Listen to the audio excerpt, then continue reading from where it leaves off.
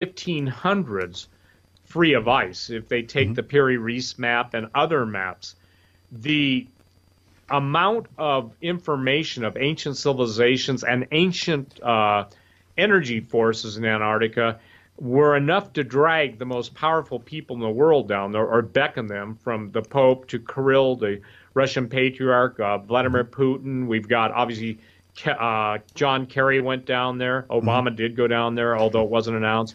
Pope, what's his name, has been down there, the current one. And I'm sorry, but that's how I refer to it. So something's going down there. The energy forces that you are now seeing experienced in the waveforms coming out of Antarctica are absolutely astonishing. Look at what's happening to Europe, their weather, their temperatures. You're seeing world record lows. You're seeing absolute storms. And you can literally watch it's like if somebody turned on a transmitter that's been dormant for all these years. I've talked to people that have been beneath the ice. They talk about a tropical paradise similar to the old movies where the Nazi U-boats go in under certain Doug McClure movies. I forget what they were called, but they're really good, you know, in my opinion. Oh, The Land That Time Forgot, you know. And so I even posted on my website. And wasn't he in Bermuda Triangle too? Well, he may have been, but this was everything that we're talking about is Antarctica, okay? Yeah. And Antarctica is interesting because obviously you're in the southern hemisphere, and southern hemisphere is the best place to observe, and has been for the last decade, Planet X. And wouldn't you know it, one of the not ancient, but one of the older science fiction shows was basically the men from Planet X. I'm doing a project, maybe letting the cat out of the bag, but for Branson, I'm going to have a pretty interesting presentation. Apart from my main presentation, you were there, so you know I like to do the video one on Mars and stuff. Yeah, great. You know, and people from all over the world love those things. So the idea from Antarctica specifically is this: that when Admiral Byrd in 1947 went down there with Operation High Jump, we got our heads handed to us on a platter by the Germans. About 1/3 of the German High Command and their technology went to Antarctica. They called it New Schwabenland. Operation Paperclip. Even, listen to me, and I'll share something. I've never said this on anybody's show, but I guess it's right to share this. Okay. I talked to Greg Evenson days ago, and his uncle was a personal friend of Dr. Wernher von Braun. Anybody that doesn't know who Wernher von Braun is, especially the German space scientist, the head of NASA, the point is Dr. Wernher von Braun told Greg's uncle that he had been personally taken to a planet called Arion, A-R-I-A-N or A-R-I-O-N, as in Aryan. And von Braun was a member of the SS, but von Braun and Hermann Oberth were the two smartest rocket scientists in the world. And they both are on record as saying, Oberth said there's two types of technology, ours and theirs. He also said we Germans weren't smarter than the West, we just had help. Heinrich Himmler's occult library, 13,000 volumes, was found, you know, less than maybe 2 years ago. 13,000 volumes. I've detailed in my book, Empire Beneath the Ice. I don't know if you can put it up, but I would say this. Empire Beneath the Ice has been the most phenomenally accepted book I've ever written, next to Genesis 6 Giants. And Empire Beneath the Ice, there's enough footnotes in there to make everybody happy, okay? And in the flying saucer realm, if you think about this, 1947 was Roswell, too. So when you're talking about the different high command of Germany sitting in a seance with some woman who's giving birth out of her birth canal to an ectoplasmic projection that's dictating advanced math and engineering equations. And by the way, this is a matter of fact. This isn't just, oh, yeah, they were all sitting around having a great time smoking something. But the idea is that the amount of intelligence gathered from another dimension, the spiritual dimension, the fallen angels, and by the way, the occult nature of the Third Reich, occult just means hidden, okay? Right. But the fascination with it is what caused me to basically try and see how it would fit in. So understand this. If you look at the U.S. space program, entirely built by former Nazis, SS, okay? Operation Paperclip, but there were 8 other, you know, and I'll tell you another interesting thing. Japan's famous Dr. Ishii, ISHI Unit 731 was brought in the United States, given a new identity, and he was the, if you will, the original Island of Dr. Moreau guy that was doing human experimentation. Obviously, the Chinese don't like that guy, but we took the world's top scientists, brought them in, gave them hidden identities. But again, how is this? I'm sharing everybody that Greg Evenson passed away tonight, and yet 2 days ago, this is one of the things, Daniel, he wanted time to come on and talk about what he didn't get time to talk about. And I knew he was going to pass and go to be with Jesus. I knew it. Wow.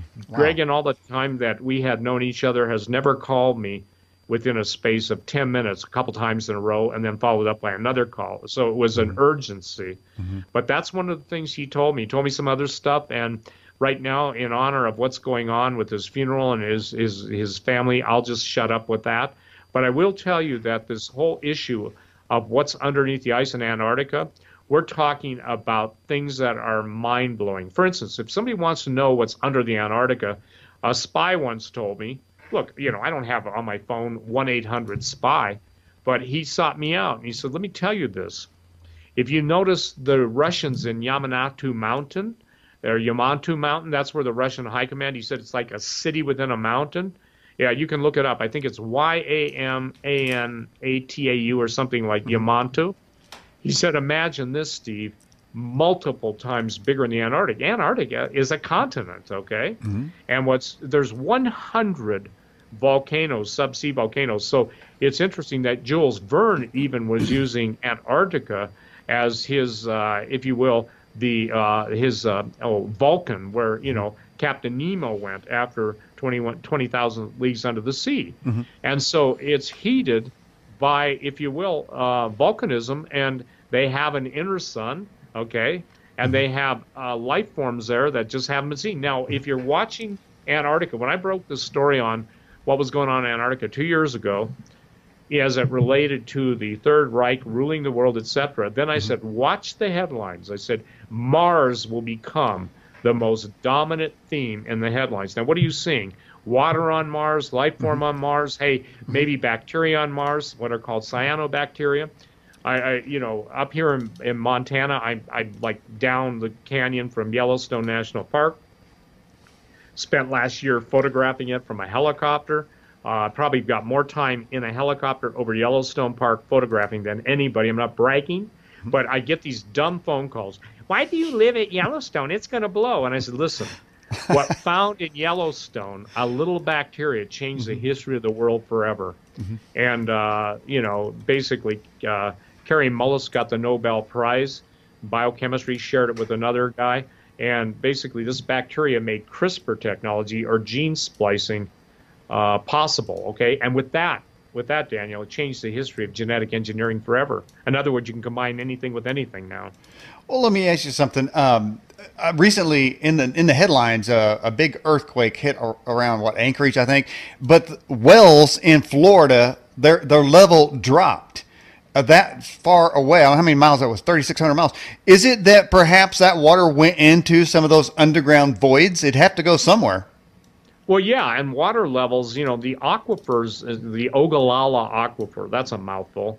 The Ogallala Sioux was one of the Native American tribes, but the Ogallala Aquifer, that pretty much is a central main reservoir of water in the Midwest, the right earthquake, for instance, on the New Madrid or something, is going to affect that. But it's just like in Montana.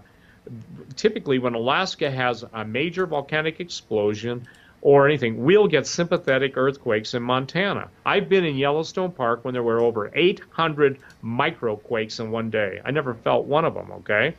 Now, saying that, as I came on with you tonight, 2 hours ago, I got a friend, Brad, I won't say his last name, said, Steve, we just had the weirdest thing happen. The taste of our water, he lives, I think, around Clearwater, Florida. Okay. He said the water's changing. We've got minerals in the water. So something's leaking someplace. So what I call it is sympathetic fracture zones, okay? It's kind of like when you hit a piece of glass with a hammer, where you get the point of impact, but then you get all the little spreading kind of like fistulas off to the side, or fissures. That's what's happening. And I can say this, the greatest migrations in history in the United States, from even the time of recorded history in the United States, will take place. after the great quakes that are coming, because water will be the most important substance for life. Look, you can go a while without eating, you can make do, but without water, you're toast. Imagine this, the Cascadia region, now they're talking about Mount St. Helens, Mount Rainier, they're talking about the entire West Coast. You're seeing accelerating earthquakes, and obviously everybody's laughing, oh, the California, we've been hearing that for years. Well, I wouldn't be smart alecky at this point. I've told people the newest fault line goes right along Santa Monica Boulevard. Are you familiar with the LA area very well? No. Okay. Santa Monica Boulevard basically goes right in from the beach at Santa Monica all the way through Hollywood, down into, East LA if you just follow it far enough. It goes through Hollywood, Rodeo Drive, all that stuff. But it's interesting because that's the same area that, what's his name? The guy that did the movie on the great earthquake in California. Good special effects. I can't even think of it now. Something Day or something. The point being is that people have poo-pooed that. But interestingly enough, that's on the La Brea tar pits. Okay, the La Brea tar pits are on that route. And so I've been telling people in California, you hear that the La Brea tar pits are starting to bubble up and bubble over, and they're starting to see temperatures rise there. I would get out of that area. Now, look, I can't tell people to flee. They'd say, but here's what's going to happen, in my opinion. At some time between now and next year, there's going to be, let's say, 6-7 point earthquake in California. All right. They'll basically, they'll make it through. There'll be some damage, and then they'll high five it. And the weird things they do in California, they'll even get worse. And then the big one comes. And I'm not sure if it's going to start on the Juan de Fuca and move south. Okay. And I'm not sure if it's going to necessarily start in San Diego and move into the area around Borrego Springs. But I'll tell you one thing. The San Andreas will not be the primary focus of the main one. It will be what I would say an east to west fault more than a north to south fault. But the Cascadia region, we've got Mount St. Helens now is becoming again active. We've got the situation on Mount Rainier. I was on the top of Mount Rainier a couple years ago in a helicopter. Doors open, I was freezing my face off. I look like your hat, okay? I mean, I was solid. My camera looked like your hat, but I got some great pictures above the clouds and everything. But I could not shake the feeling. I said, I wonder if those people, and I was looking, obviously, I was on the summit, not by my feet, but by the helicopter, looking to the west, where the ocean was. And I said, I wonder if these people have any clue what's going to happen, meaning Seattle, the whole area. Because Cascadia now has become the #1 primary area of concern.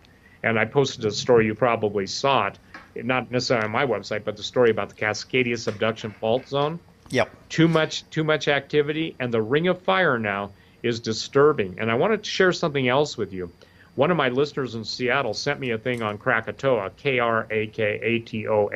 They may have added a U, but the little volcano that they're worried about there is called Anak Krakatoa. Well, Anak comes from the Hebrew word Anakim, which there we saw the sons of Anak. Anak was one of the king of the giants.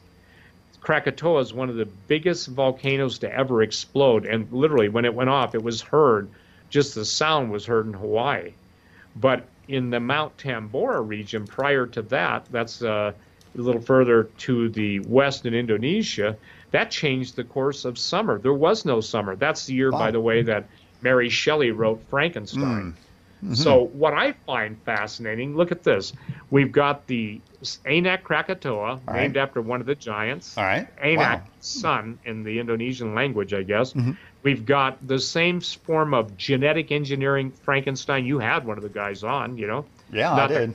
Yeah, you did. Then we've got the earthquakes happening. We've got the island of Dr. Moreau, the transgenic, and by the way, there are islands. I know guys, and I know one man who was handpicked by Dr. Edward Teller. Teller was the father of the hydrogen bomb. He was also the head of Majestic. If you look up Majestic 12, that's not BS. That really happened. And my friend was handpicked by him. And he was taken to one of the islands of Dr. Moreau. And he couldn't even begin to tell his story. They've tried to kill him, kill his wife. I mean, I'm telling you point blank.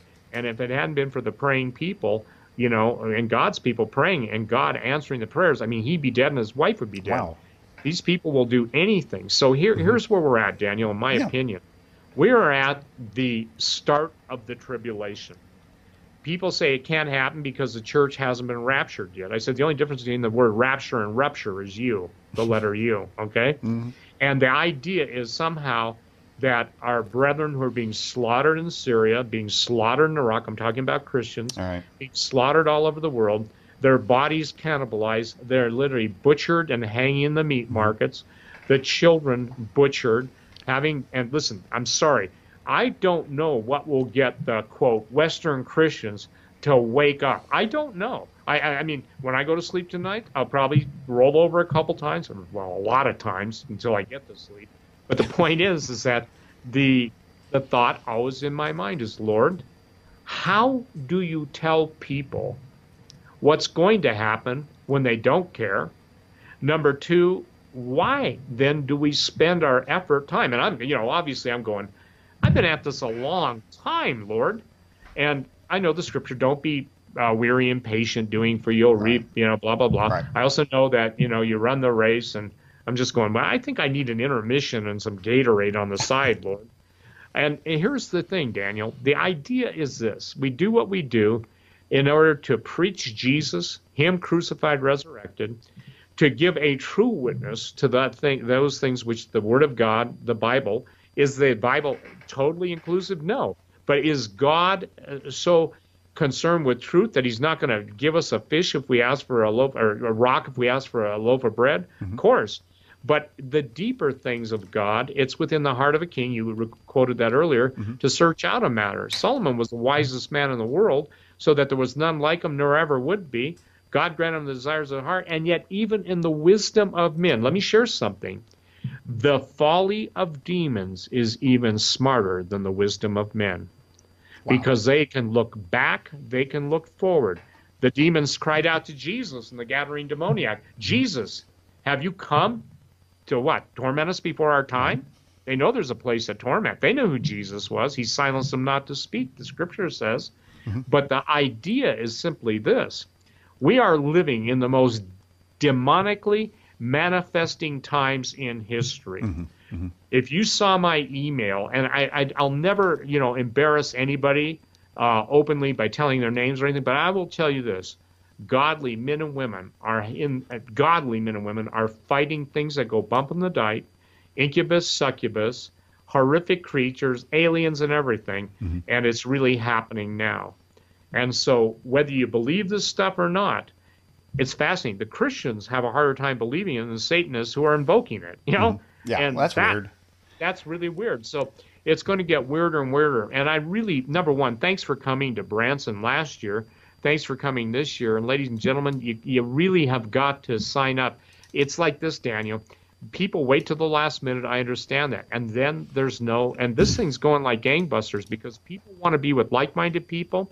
And they want to be with people that know what they're talking about. Tom Horn and I have been labeled, what a great privilege, by the progenitors of the end of humanity in Oxford, as we're the leaders of you're going to love this, the transhuman resistance. Whoa. Oh, great. What, we're both John Connors. The point is, and this guy goes in, and Tom could tell you at 28, you need to get him on your show. Yeah, I do. 28 or 30-page dissertation on how we're the milieu, we're fighting, we're Luddites, we're against technology. Listen, when it comes to guys like that, I say, bring it on, pal, because, it doesn't matter how many 12-syllable words, he uses or anything. I can just say this. I call it bovine laundry, okay? Bovine laundry. Okay. Bull, B-U-L-L. Okay. And sheet, S-H-E-E-T. Oh. So bovine laundry, okay? And okay. So, and listen, everybody, this is me. Don't get mad at Daniel. But Daniel, I think sometimes you have to kind of slap people alongside the head. You do. You do. Because malaise takes over, man, and people, and one thing, I'm not going to talk too much about politics, but Trump has been reversing the political speech a little bit. And so, you almost forget that we could communicate with one another and have our own opinions, but it was wiped out for at least 8 years to where you couldn't think or say anything. You had to check with somebody on that.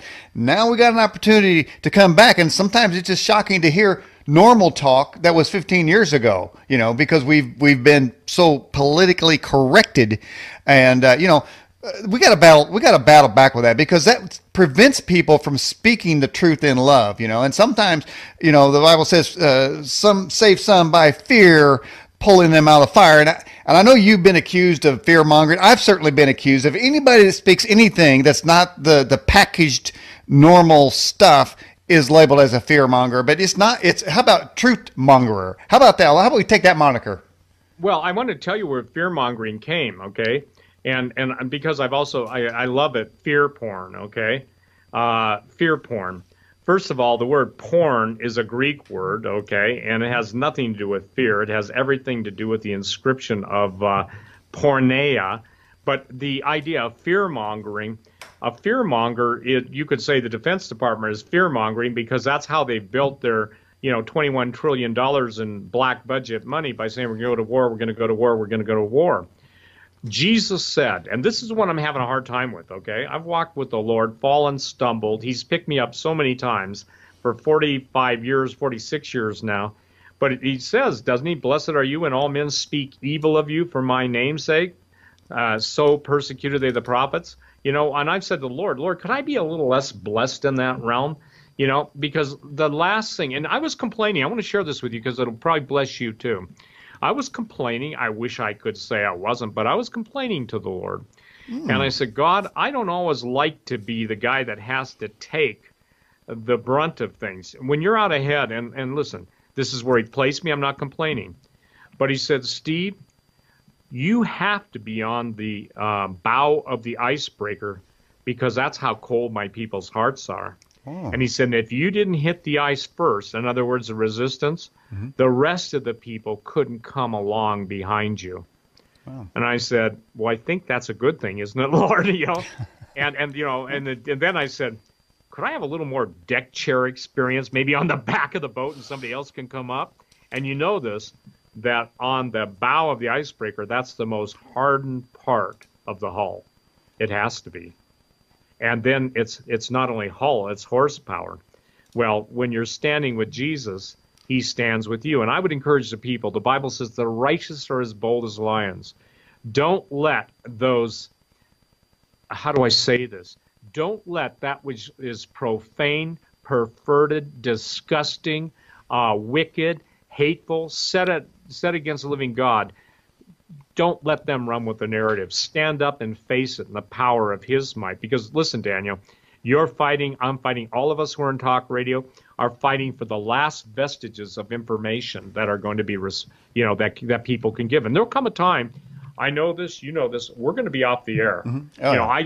I was just totally demonetized on YouTube last week, okay? Mm-hmm. Well, thank God, the Lord is my shepherd and not Google, I shall not want, although they would like it to be that way, for surely goodness and mercy will follow me, not AI and snoopers.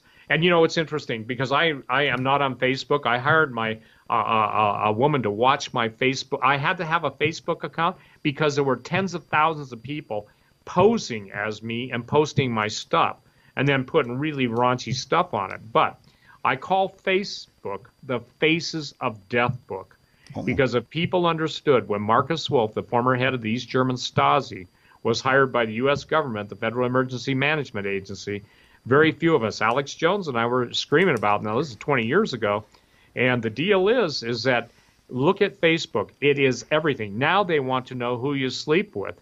You know how they'll find that? They'll just find out who you're texting or whatever. They'll see little Julie talking about what your performance was the other night or don't even bother. And see, it's disgusting to even have a talk about this stuff. But this is tame compared to what our kids are being exposed to.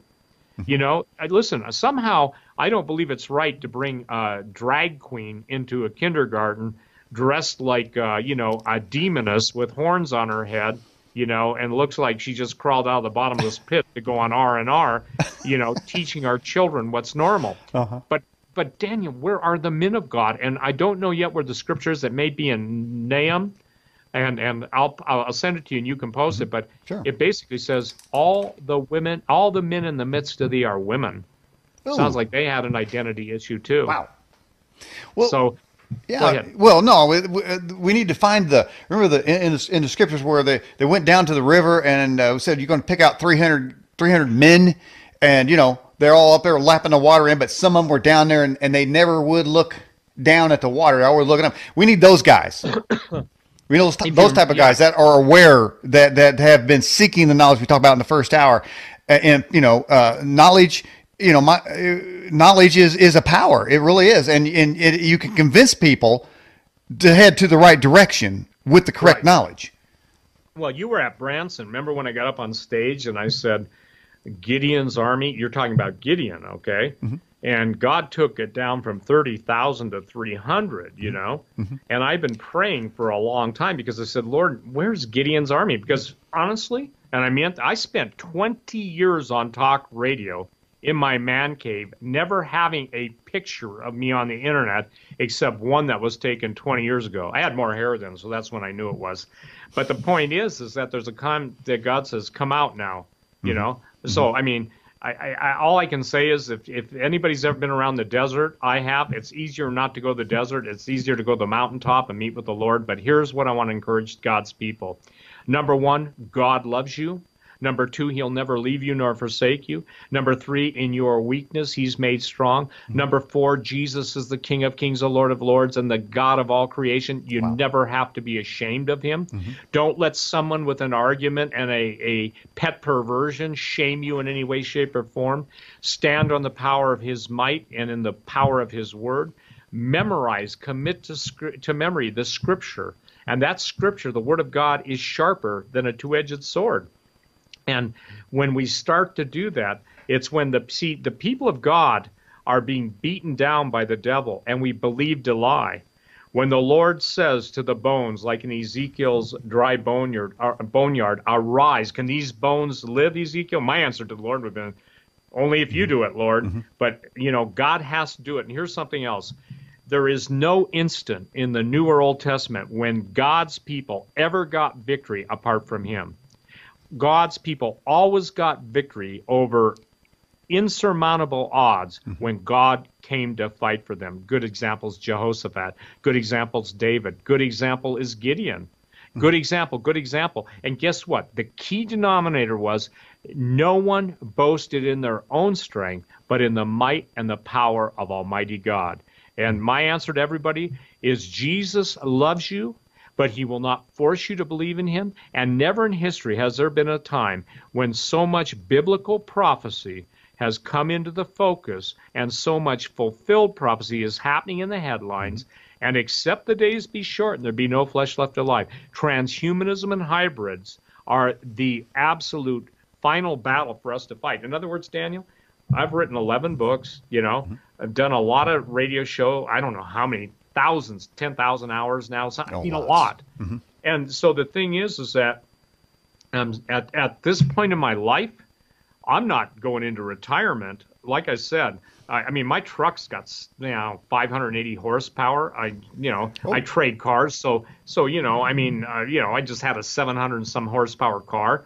But now you live in Montana and it's perpetual winter now. You got to have a Ford Raptor. You juice it up and, you go for it. People like get stuck in parking lots. I just see it as a challenge to go over. But, in Montana, it's a different place. But here's the thing. You don't have to put the brakes on, people, because Jesus will take the wheel. And somebody says, well, I don't want to offend anybody. Let me make this easy. When I said that to the Lord 22 years ago on talk radio, he said, Steve, you can't offend dead people. The people that don't know him are dead in their trespasses and sin. You own the words of life. You have the power to pull that person out of death into life. And Daniel, I want to bless you for what you do, brother. Thank you so much. And I mean, it's an honor to be on here with you. But it was also, I wish we could get to see each other the last time. But I promise you, this coming September at the Branson Conference, again, ladies and gentlemen, please go.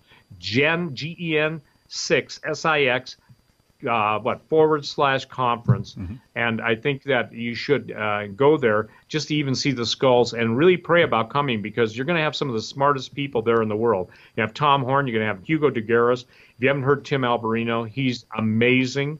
Obviously, the Lord has given me. I was in the shower once. I got to share this with you. And I said, God, I gotta reproduce myself, and who can I turn my mantle over to? Because I was reading about Elijah and Elisha, and I'm not Elijah. That's not what I'm saying. But the biggest mistake I see in Christendom, looking back with Derek Prince, Bob Mumford, all the guys I grew up with, even T.L. Osborne, some of the greats, okay, they didn't have what you would call a disciple or a student or a protege to pass the mantle to. So that's something we've got to pray. And we're praying that this conference in Branson, again, it's called Transhumanism in the Hybrid Age, is going to bring young people, because we have to teach them, train them, and they have an answer to the snowflakes. By the way, none of the young people I hang with are snowflakes. None of the ones I hang with, none of the ones I hang with are basically dipping their binkies in Prozac, None of the ones they're not having crayon sessions because they can't cope. What an affront to Almighty God. And, let God arise, his enemies be scattered, and then let the men of God come forth out of their grave clothes, as Lazarus came forth out of the tomb, in the power and the anointing of Almighty God. That is my prayer. Man, I feel like shouting, Steve. Awesome. You can shout. It's your show. Oh, hell yeah. Oh, wait, did I say hell yeah? Oops. Hey, Cowboys can say that. Hell yes, because listen, it's hell no. We don't want you to go to hell. But it's hell yes if you don't choose Jesus. And it's funny, because I used to hear people say like this, because I used to be wilder than a hare until Jesus got a hold of me. Oh, I was disgusting, okay? And I won't even share my testimony, because it's not, I'll share it, but here's the bottom line. People, when this old hymn is rescue the perishing, everybody's perishing without Jesus. And if the righteous barely be saved, what will be what will the wicked do? Where will they go? Where will they run to? And Daniel, what's going to come? And I don't know when. Please, people will send me an email after your show saying, when? Has the Lord shown you when? Well, I'm a blabbermouth. The Lord shows me when. I'm going to tell everybody. Right. But he hasn't. And I asked God about that. I said, Lord, I want more than anything to tell people what's going to happen ahead of time. I'm not a prophet. Never have claimed that. I do not claim that. But the testimony of Jesus is the spirit of prophecy, and Jesus was the ultimate prophet. But here's the deal. Because God so honors free will, there are still people that are making decisions now, at this moment in time and space, that will have an effect on what happens tomorrow or the next day. And that's what the Lord spoke to my heart, and he finally gave me peace. He said, I honor free will, Steve, and I allow the free will of men to determine the fate and outcome of history. Wow. And that is amazing. Steve Quayle, I appreciate you coming on the Edge Television broadcast. I've been having in our background the True Legends conference logo there with the dates of September 14th to the 16th. And you're right, those tickets are going to go fast. I mean, what a collection of people and the knowledge and inspiration that comes with that. I was there. And I tell you, it was one of the best events of my life, actually. And we're going to pull our trailers. We're going to pull our trailer down into Branson next time. But I'm going to be sure to meet you personally and say hello to you. And so it's going to be great to see you there. Well, thank you. And again, ladies and gentlemen, I would encourage you to go on my website, stevequayle.com, and acquire the book, Empire Beneath the Ice. It is having a profound effect on people. And the other one is Xenogenesis. Xenogenesis, Xenogenesis. Xenogenesis, Daniel, in the 13th chapter was dictated by a dying CIA high-ranking, not an operative, but a high-ranking, even beyond station chief, somebody on a Washington, D.C. level at the top, telling people why chemtrails and what they're doing. The bottom line is chemtrails are bringing the Earth back to a primordial phase, and they're tearing down the boundaries that God had placed to keep all this evil stuff out of our, if you will, sphere of existence. The book is Xenogenesis or Empire Beneath the Ice. You'll never look at the world the same. And the headlines that I wrote about when I wrote those books, they're an everyday occurrence now. Yes, and I've had those. I put the book covers as you were speaking. I changed them just for you to show the folks the book covers that were. Steve Quayle, appreciate you coming on the Edge Television broadcast. Can I have you back on again sometime? Thank you, Daniel, and I love your hat.